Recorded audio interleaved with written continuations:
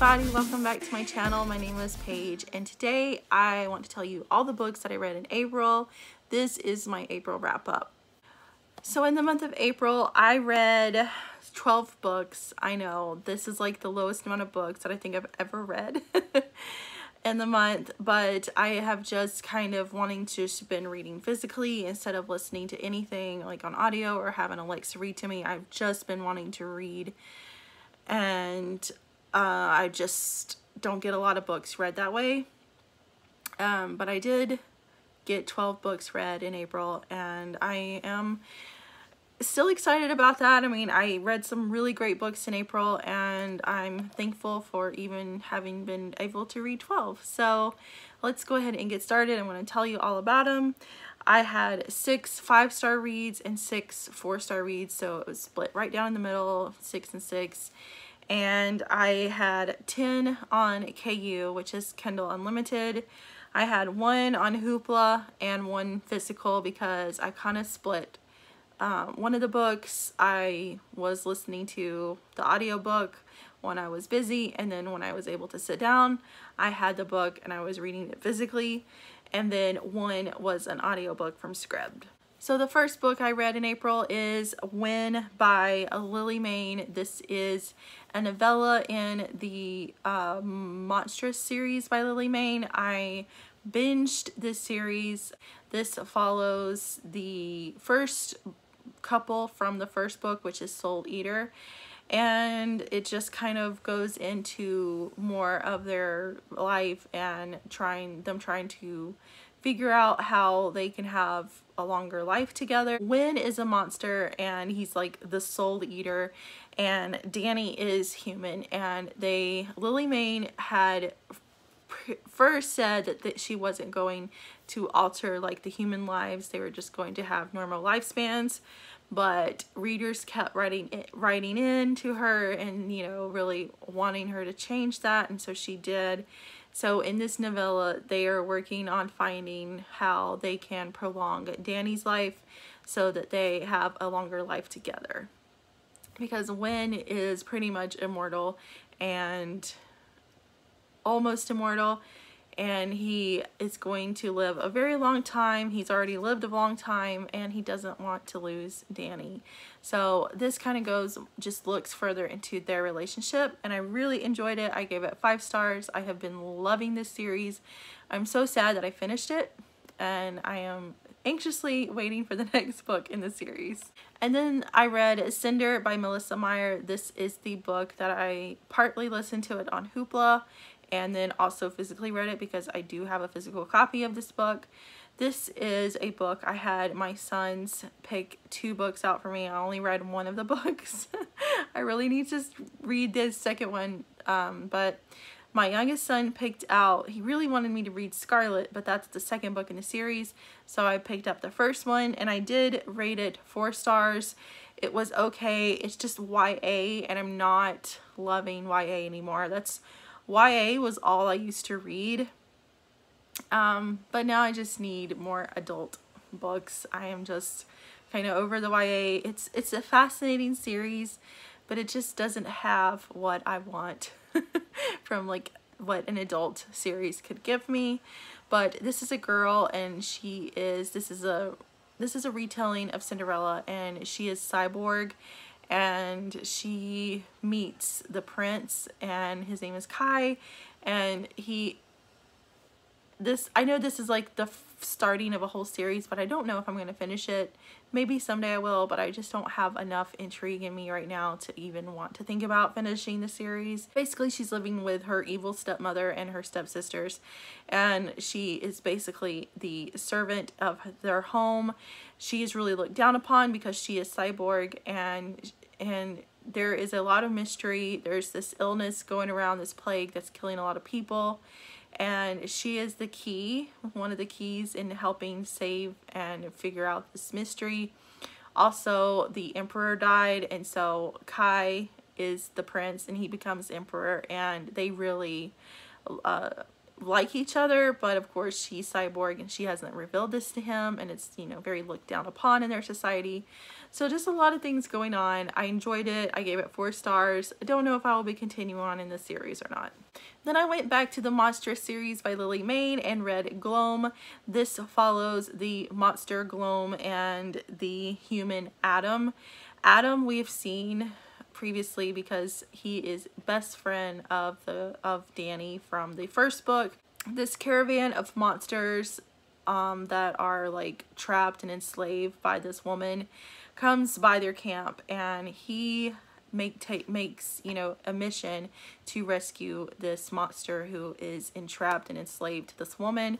And so he goes with them to try to figure out how to free him, and along the way they fall in love, and I love their romance so much. He is like this big, Gloam is this big, just huge monster, but he is so eloquent. Like his species is super smart. He reads a lot to learn as much as he can, and he's very, you know, looking at him you would think he wouldn't, you know, really know anything, but in reality he actually is very intelligent, and his and Adam's romance is just so sweet. He is such a cinnamon roll hero, and I just adored their book so much. And of course I rated it 5 stars. And then I picked up Seeing Red by Cara Malone. This is a sapphic retelling of Little Red Riding Hood.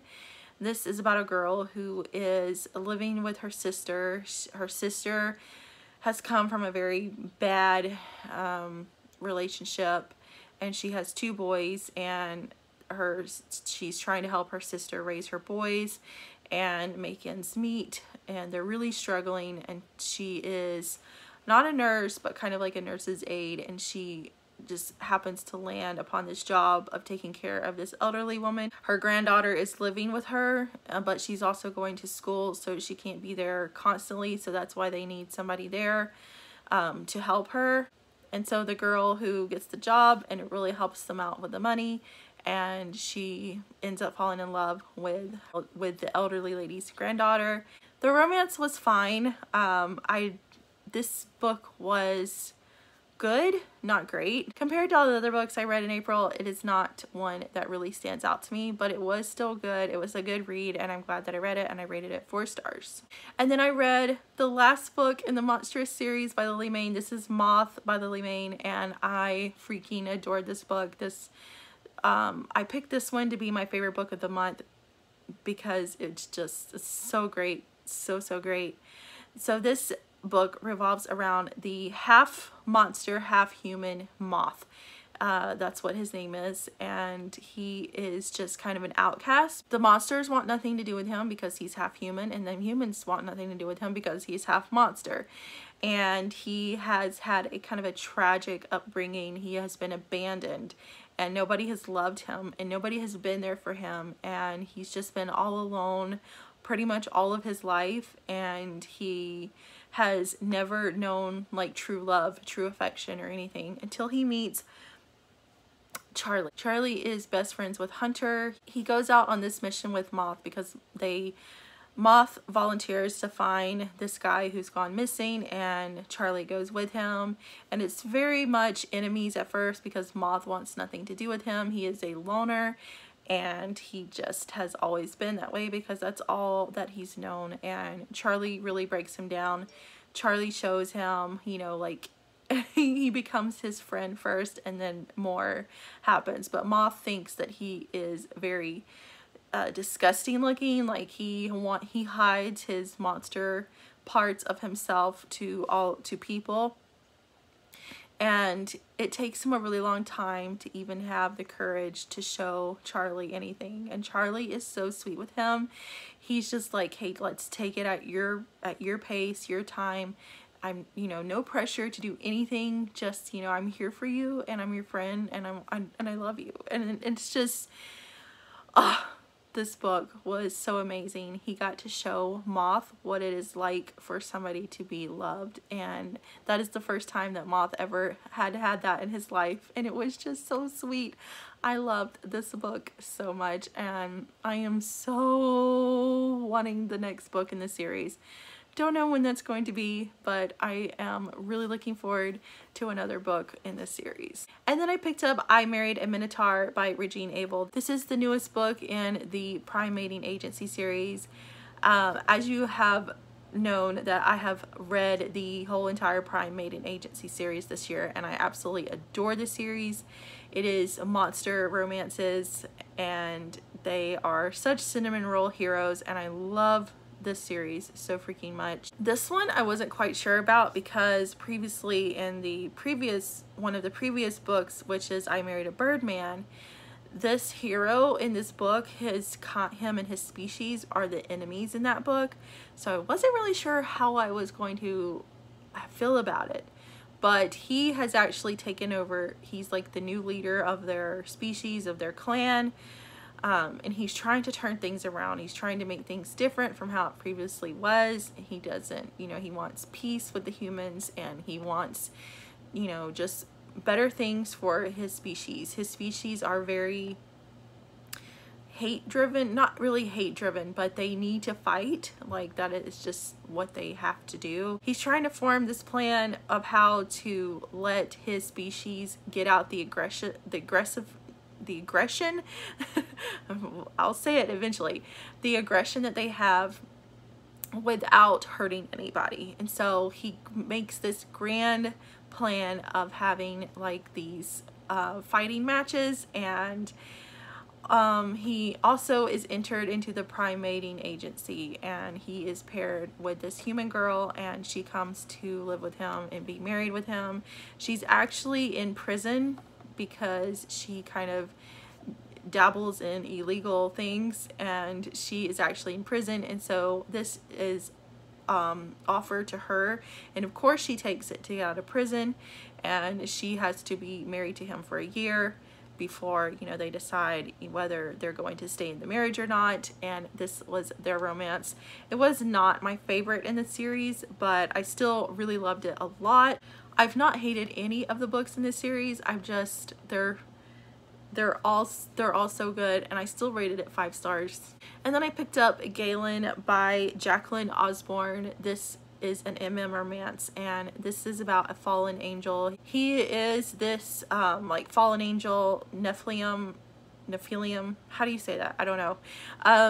But he is this, there is this special like ring that was made, and it has been protected for, you know, all these years, and now it was accidentally given to this antique shop. And so he goes to this antique shop in search of it because they don't want it falling into the hands of the demons, because it could release Lucifer. And there he meets Simon, and he is the antique shop owner. He has to save Simon because the demons also come to attack, and he has to take Simon back to his brother's place where they're staying at, and they heal him, but they also have to protect him now because the demons know who he is, and so they're trying to get the ring from him. And so it's kind of a forced proximity. This book was okay. It just, I was wanting, like, I was really in a bad book hangover from finishing the Monstrous series by Lily Mayne, and I was just trying to find something that was similar to it. But of course, you know, nothing can really hold up to the book standards of that series for me. So anyway, this book was good. It continues on in that series. I haven't continued on yet. It was okay, not the greatest, but it wasn't bad, so I rated it 4 stars. And then I read Sing Me to Sleep by R.M. Virtues. I really struggled with this book. I don't know why. Well, I do know why, but I really was sad that I really struggled with this book. I did end up rating it 4 stars. I rated it much higher than I thought I would rate it because I struggled reading this book. I DNF'd it one time, but I picked it back up because I'm like, it's so short, I just need to finish it.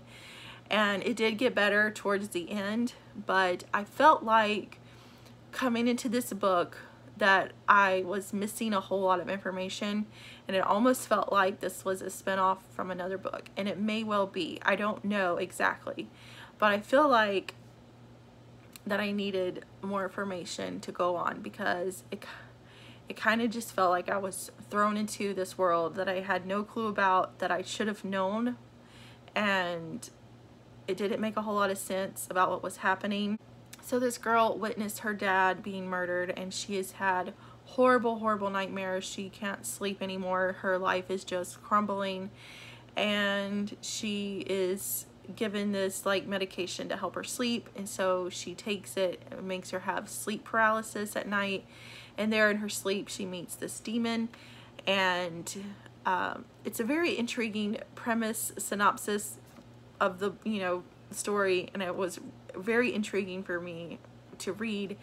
I just really had trouble reading it because it just felt like there wasn't a lot of communication between her and the demon and it just kind of jumped right to them having like a sexual relationship without even kind of knowing like what he is, or a lot of, just wasn't enough communication between them for me, and that's what I was really struggling with. But as the book went on, it did get better, and I did end up giving it 4 stars. This would probably be like 3.5 stars, but I just rounded up to 4. And then I read The Devil by Ashley Jade. This was a crazy ride. I did not know anything about this book. I just had heard it being recommended several times, and that it's like this crazy story, and boy is it. This is a duet, and I read the duet. So this is about Eden. She's a girl who has lost her mother, but she has a lot of anxiety about leaving her house. She can't leave her house anymore because of something that happened to her when she was a child. She was going to school. She had a crush on her teacher. She had written some letters, but she never intended for anybody to see them. They were just letters that she has written, and somebody got them and spread them around, and so they all thought that she was having a relationship with her teacher. And her mother was not a good mother, and she basically kept her away, and she is now desperately afraid of leaving her house. And she's now living with her stepfather, the guy that's been married to her mother, but her mother is now passed away, and it's just her and him. She has this huge crush on her stepfather, and they are kind of tiptoeing into a relationship with each other, but he is also running for a political position. I think governor is what it is. And so he is really trying to, not let anything happen between them to keep his reputation clean. And then it really jumps to the past of where he came from, where he started, and it introduces this other character, which was his friend back when he was in high school. And that is when it really starts to, the book just kind of takes a crazy turn. I don't want to say anything else besides that, because you really need to go into these books blind and read them, because it is a crazy ride for sure. And then I read the second book in the duet, which is The Devil's Advocate by Ashley Jade, and this kind of concludes where the story goes, because this other character that is from Kane's past, that's her stepfather. The other character is Damien, and so Eden is kind of stuck between Kane and Damien, and it's pretty wild for sure. But it kept me on my toes, and it kept me so intrigued, and it was very entertaining, and I couldn't put it down. And I rated the first one 5 stars and the second one 4 stars. And then I read Bind Me and Still by Beast, and this is a wolf shifter kind of paranormal romance, and this is an MM romance. So this this wolf shifter is passing through the area. He's kind of a loner, and he stumbles upon this wolf pack, and he notices that the Omega wolf in the group is not being treated fairly, is not being treated, you know, very well. So he takes down the, you know, he doesn't try to challenge the alpha of the pack, but he does have to fight him, and of course he wins. And so he takes the Omega from this pack, and they travel off to somewhere else, and along the way he falls in love with the Omega, and that's pretty much it. There wasn't a whole lot to the story plot wise, and this is kind of in a dystopian future because the Earth is not the same as it used to be. Humans are congregated in certain places, and they hate the wolves and all that, but it was okay. I rated it 4 stars. Not the best, but it did keep me entertained.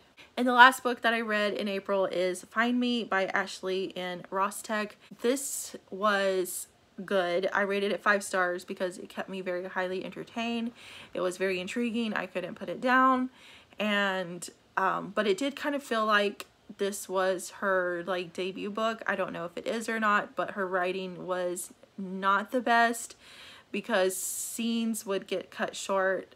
It just didn't feel like there was a whole lot of certain scenes, didn't really go into a whole lot of details, and it just felt like this was a new writer. But it was a good book considering all of that, except for I did not know she was going to be in high school. I'm really kind of out of reading, you know, this is not YA, but she is in high school. It's pretty much new adult, and she has had a very traumatic past. Her name is Shiloh, and she witnessed her family being murdered, and she was held hostage, and she's been stalked by this teacher she had in school. And so now she has been living with her uncle. They've been in the witness protection program, and now she is relocated to this place, and she moves into her house, and she meets the 4 brothers who are living next door, and she begins a friendship with all 4 of them. And this is slow burn because I don't think anything happens in the first book at all. I think she saves it all for the second book, but I didn't get that finished until May, so I'll have to come back and let you know what I thought about the second book in the series, which I did not know. Each of these books leaves off on a cliffhanger. I thought this series was done, but it's actually not. So be aware of going into this series that this is not a completed series, and each book leaves off on a cliffhanger. I did rate this one 5 stars, and it made me want to continue on in the series. It's not the greatest, but it was very entertaining, and I was really intrigued with her story. And of course this is an RH reverse harem because she is ultimately with all 4 of the brothers. So those are all the books that I read in April. Let me know if you've read any of them and how you like them. Let me know what you've been reading, and I hope you guys have an amazing day, and I will see you in my next video. Bye.